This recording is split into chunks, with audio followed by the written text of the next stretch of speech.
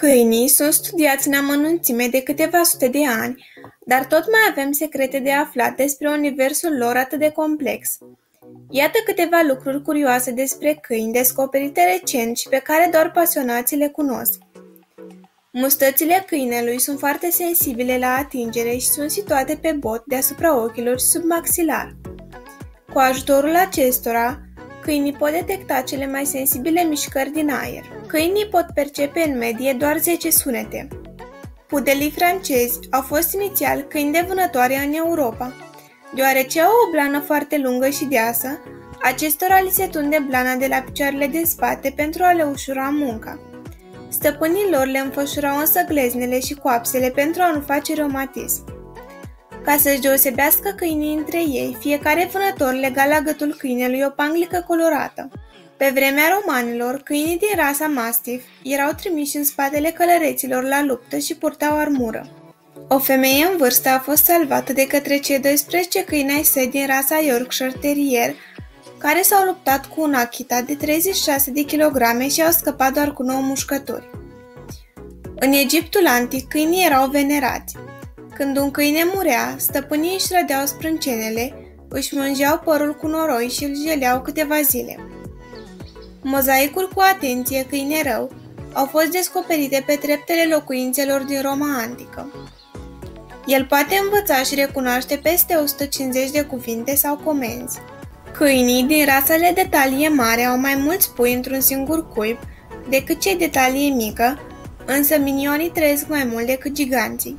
Basenji este singurul câine din lume care nu poate lătra. Câinii se uită adânc în ochii tăi. Câinii sunt singurele animale care nu fac parte din familia primatelor, în ochii cărora te poți uita adânc fără frica de a fi atacat. Totuși, există și exemplare care interpretează acest gest ca fiind unul de ostilitate, așa că ai face bine să nu îl aplici pe un câine pe care nu îl cunoști.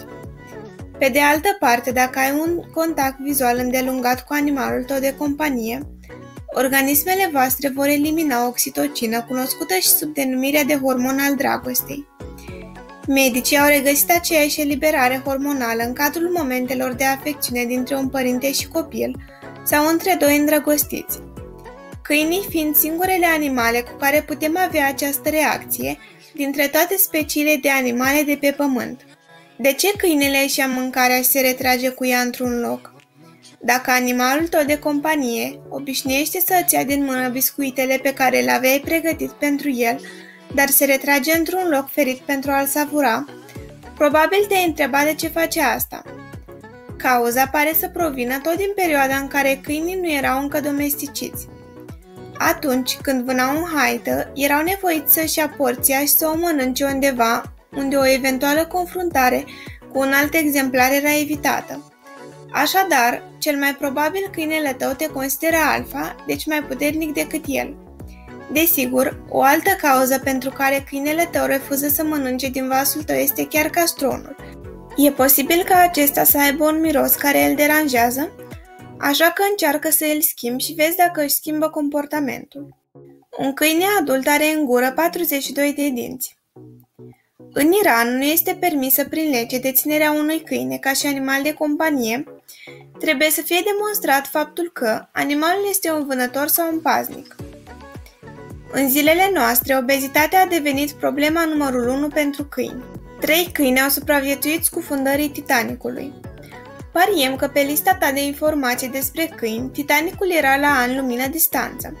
Ei bine, se pare că cei 3 câini călătoreau la clasa 1 și au scăpat, pentru că stăpânii lor i-au învelit în păduri, astfel încât toată lumea să creadă că erau bebeluși.